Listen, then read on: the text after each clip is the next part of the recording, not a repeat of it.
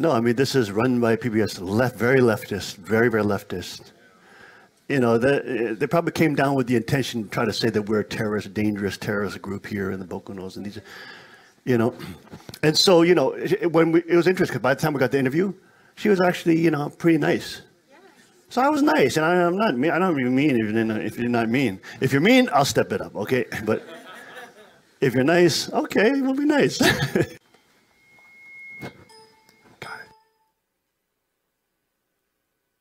It's Sunday morning here in Newfoundland, Pennsylvania, and like so many across the country, I've found myself listening to a pastor. Having been raised in the church, I've been to my fair share of Sunday services, but none like the one here at World Peace and Unification Sanctuary, also known as Sanctuary Church. If you are a Christian and you believe Jesus is God, then you cannot deny the scripture where your God, where Jesus Christ himself created the assault weapon. He created an assault weapon and he assaulted. 25 miles southeast of Scranton, the church blends into the trees of the Pocono Mountain region, the woods that surround its suits lead pastor, Hyungjin Sun Moon, and his sometimes 5-hour-long sermons well. It's a Christian duty to have arms and to be able to protect your church and your flock. It's a duty. The 38-year-old Harvard grad is no stranger to religion. His father, the Reverend Sun Myung Moon, was a Korean evangelist, a self-proclaimed messiah, and leader of the Unification Movement, also known as the Moonies, known for their mass arranged weddings. In 2009, Sean was named sole successor to his father's ministry, and 4 years later, he and his wife moved to Pennsylvania, where he now leads a church of his own, with a message he says traditional churches are too afraid to preach. I think for us, the rod of iron is as the Bible describes, is a weapon of tremendous power that allows the people to be in dominion over their environment. I think the Bible paints a pretty clear picture that the rod of iron is an accouterment, and it actually says that it will shatter the nations to pieces like the potter's vessel. It's a accouterment of tremendous power. Inside, upwards of 120 church supporters gather around Pastor Sean, whose teachings revolve heavily around a passage in the Bible. Revelation 2:26 says he will rule them with a rod of iron. Pastor Sean interprets that rod of iron to mean firearms, like the lethal, lightweight, and legal in Pennsylvania semi-automatic assault rifle, the AR-15. It's a serious responsibility that we have to protect our families and to protect our neighbors. You know, it's loving your neighbor as yourself and taking responsibility. It's not somebody else's responsibility, it's my responsibility. Supporter Kyle Toffee began following Pastor Sean's father when he was 20 years old, but after being exposed to Pastor Sean in Korea, he was inspired to follow. Today he says he now has a real understanding of what God wants for America and for the world, a vision that he learned through what he calls Sean's Kingdom series. There's a real vision for what the kingdom of heaven is supposed to be. And what is that? You and I are meant to be kings and queens in reality. But Sanctuary Church's message doesn't end at the tip of a gun barrel.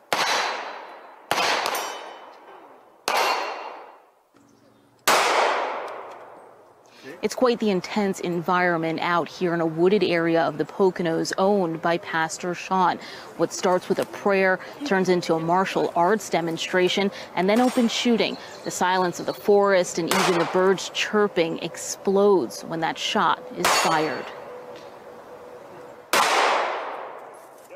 Together, they call themselves the Peace Police or Peace Militia. Churchgoers as young as 17 and as old as 70 gather to train in martial arts and shooting, alternating between handguns and AR-15s under the idea that this is what God wants. I think the tradition of training and even having militias in local communities or shooting groups together is more for personal defense. But then if the needs be, the personal defense becomes a basis upon which a community can defend itself against larger forces. Just 30 minutes away in nearby Greeley, Pennsylvania, Sean's brother, Kookjin Justin Moon, owns a business of his own. And while Carr Arms' Tommy Gun Warehouse is no church, the talk inside is quite similar. If you love God and you love other people, then you should put yourself in a position where you can also protect them if they need it, to protect the defenseless. And that also includes a right to your own self-protection and your family or your property. And we do have a Second Amendment festival, or Rod of Iron festival, I think it's called. It's coming up in October, and be probably about 5,000 people here on the property on the 12th and 13th of October. Pastor Sean introduced his pro-firearm message in 2015, and in February of 2018, not long after the Parkland school shooting in Florida, Sanctuary Church held a commitment ceremony. There, about 250 couples gathered dressed in white, their heads graced with gold and silver crowns, and AR-15s in hand, to demonstrate their willingness to defend their families, communities, and nation, many of whom headed to Tommy Gun Warehouse in preparation. There was pushback from within the church a bit, because people were going, what is this? You know, we're supposed to be about peace and love, you know, but we need to protect that peace and love. Now, Pastor Sean's message isn't embraced by all, and while some call pushback a side effect of non-traditional thinking, critics have gone as far as calling Sanctuary Church a cult with a conflict of interest. How do you divide those two, your role as a pastor and your brother's business, which is doing very well in this area? Well, I think we look to John chapter 2, and we see that Jesus himself manufactures a weapon. So he made for assault. So in the modern day, we hear a lot of talk about assault weapons, but at the time, we see that right there when Christ spends time to manufacture the scourge, and then he overturns the tables and actually uses it against the money changers who are in the temple. So we see Jesus himself use a weapon to chase out what he saw as evil and the defiling of the temple, which should be a house of prayer. But today, many within the Christian community are left questioning if Pastor Sean and his church are misinterpreting what's at the center of this all, the Bible's text. We're not talking really about a literal rod of iron. It's a symbol. You can always find passages to do your bidding if you want to hard enough. But then the question is this something that anyone would ever have recognized before? Is this what these passages were meant to say when they were written? Pete Enns is Abram S. Clemens Professor of Biblical Studies at Eastern University. The Harvard University PhD has taught at several schools and written, edited, and contributed to over 20 books about Christianity and the Bible. He says politics shouldn't always be kept out of religious life. A very healthy way of looking at the relationship between church and any sort of political affiliation, to call the powers that be to account when they are acting justly or unjustly. I would like to see churches call into account the government for mistreating marginalized peoples, for example. Now, that's a gospel message.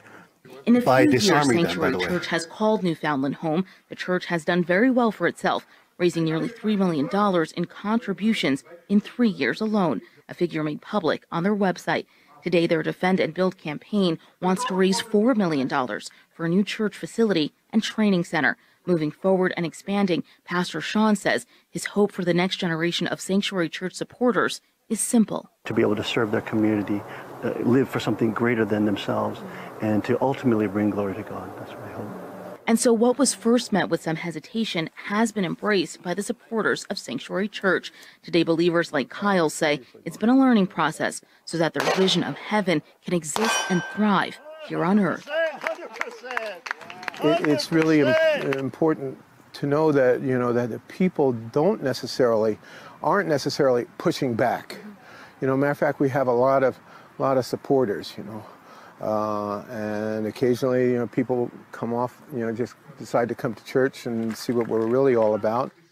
Reporting from Newfoundland, Pennsylvania, I'm Casey Lopez for PBS 39 News Tonight.